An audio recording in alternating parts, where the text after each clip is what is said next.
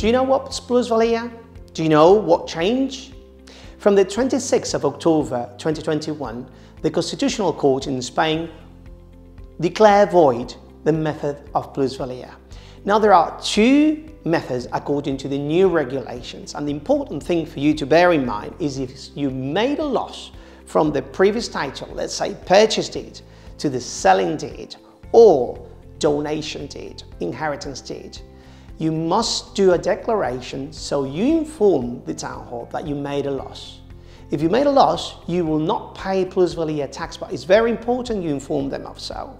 Otherwise, they will send you letters, you will have to contest it, appeal it, etc., etc. So, if you made a loss from the transfer of your property, there is no plusvalia, but you need to report it, and it is very important. If you need help with the plusvalia, declaring your taxes, or any other issues, contact us today. Thank you.